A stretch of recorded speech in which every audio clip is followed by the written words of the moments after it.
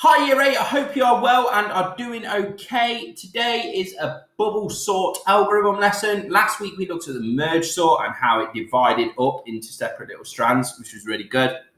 Today we're going to be covering the bubble sort. It's probably the most difficult one in order to get the steps down on paper. This is the slowest, well, one of the slowest sorting algorithms that are out there for a computer. Now, computers want speed and everything to be done quickly in a short amount of time, in the most efficient time, and bubble sort isn't very efficient and it's really slow. So what we'll do is we'll go over it, but before that we've got a start to do today. Can you please write down the steps of the merge sort algorithm when sorting 8, 1, 9, 2, 4, 3, 5, and 6. So please pause the video, answer that question, and then come back. All right, guys, so here are the answers for that question. Basically, don't forget that the merge sort divides into 2 each time until they're all separate, and then it's built back together, and you get a mark for each correct line. So well done if you answered that correctly. Okay, so the bubble sort, how it works is basically by looking. So you've got a list of numbers and you look at 2 numbers at the start, and if one is higher than the other, you swap them. If it's not high, you leave it the same, and you just keep on checking 2 numbers going all the way up. Then when you've reached the end, if you had a swap by going throughout, then therefore you go right back to the start, and this is called a pass. So when you reach the end, you've done your first pass. That basically means you've gone through the whole of the list or array and not swapped a single and swapped a number. So you go back to and do the next pass, and you just keep on repeating this until you haven't had a swap. When you haven't had a swap, the whole list is sorted, list or array is sorted. So what I'd like you guys to do, I'd like you to please pause this video, write down these notes, and then I'll show you how to do a bubble sort algorithm. Okay, so bubble sort. I've got an array here which has got 3, 1, 7, 8, 2. Now that word array, don't forget, that just means we've got a group of numbers and they're all the same data type, so they're all integers here. So what happens is we've got 3, 1, 7, 8, 2. So what we do is, this is the original set. We firstly look at 3, so we circle it, and 1. Now, 3 is bigger than 1, so what we do is we swap. So now we've got 1, 3, 7, 8, 2. Now, we like to write a little note down here just saying what we've done. So we will say 3 was bigger than 1, so swap. Okay, so then what happens is you check the next 2. So we've got this one and this one. So it's like staircases going down, if you can see, because we're checking the next one each time. Now 3 is less than 7, so therefore we stay the same. So 1, 3, 7, 8, 2. And let's write a note, say what happened. 3 is less than 7. We could put stay same or no swap. I'm going to put no swap. And now we check the next 2, which is 7 and 8. Now 7 is less than 8, so therefore no swap. 1, 3, 7, 8, 2. And we say 7 is less than 8, no swap. Now we check the next 2, 8 and 2.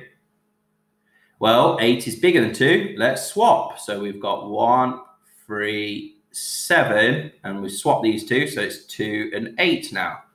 And let's say 8 is greater than 2, swap.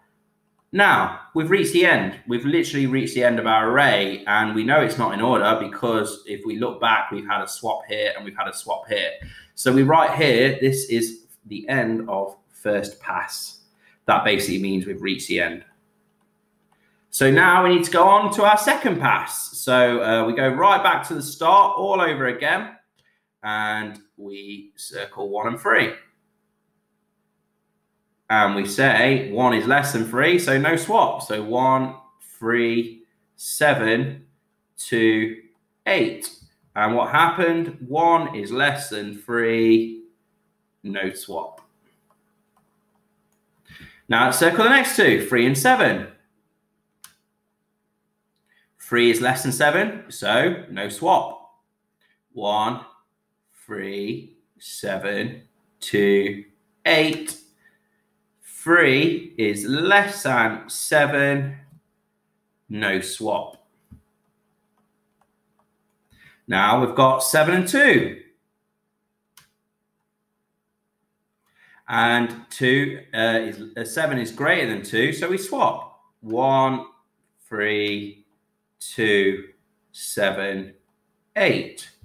So what happened? We said 7 was greater than 2, no swap.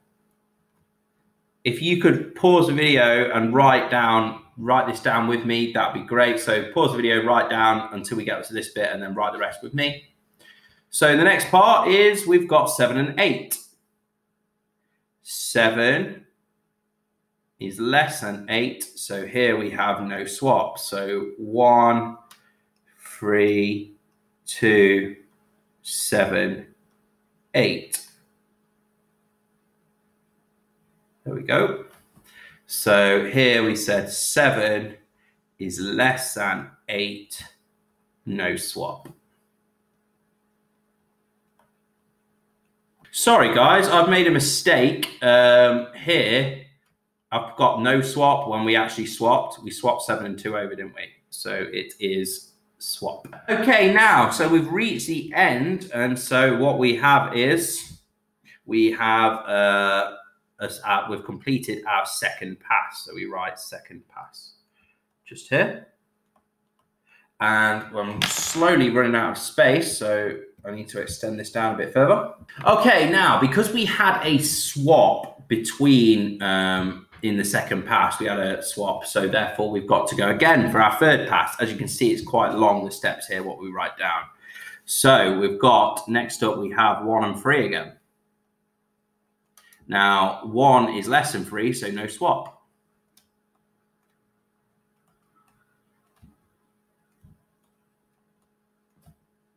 No swap. Okay, so now we circle the next two. We've got 3 and 2. 3 is greater than 2, so therefore we swap. 1, 2, 3, 7, 8. And we said 3 was greater than 2, so swap. And now we circle the next two, 3 and 7. So 3 is less than 7, so there's no swap.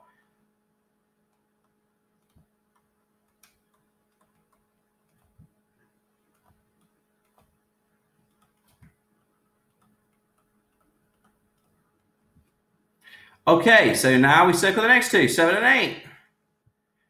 So 7 is less than 8, so there's no swap.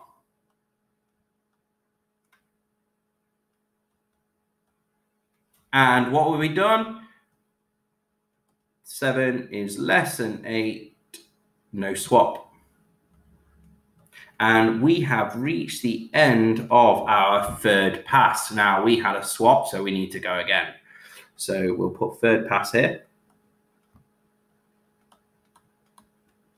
And we go all the way up again. Now you could get away with this and say, like, in the third pass, you'll go all the way up again and not have a swap, or you could write down the steps. For this instance of me teaching you this, I'm going to write down the steps.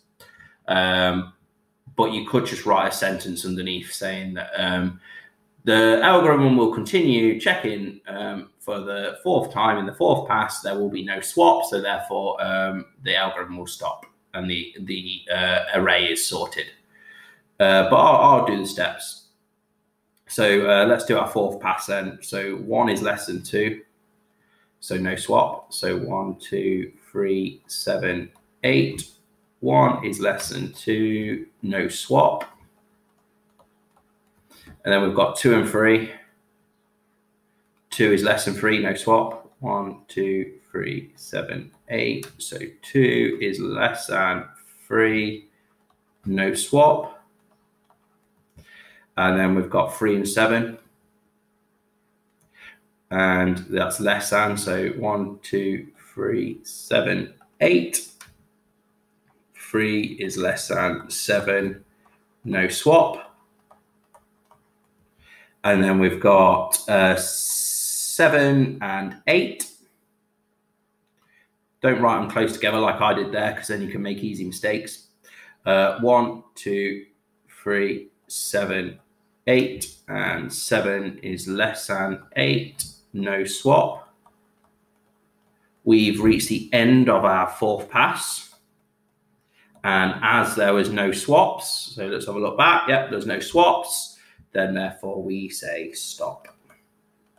So that is the steps, guys, of the bubble sort algorithm. I know it's quite long-winded, but those are the steps and stages that take place in this bubble sort, which is why it's the most difficult to answer questions on it. I have done it a very long way. There is improved versions of this bubble sort, so where you don't check the end and stuff like that. But for simplicity for now, we'll do it the long way and how it was originally created. But there are other methods and other ways of it being coded. But I've done the long way to show you guys. Okay, so what I'd like you to do is now, I'd like you to please answer some exam questions.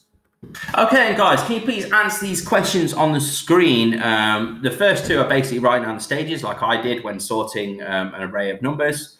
And this one just here, it says, what will be the contents of L5 after the first pass? So basically you need to do a bubble sort on these numbers under here.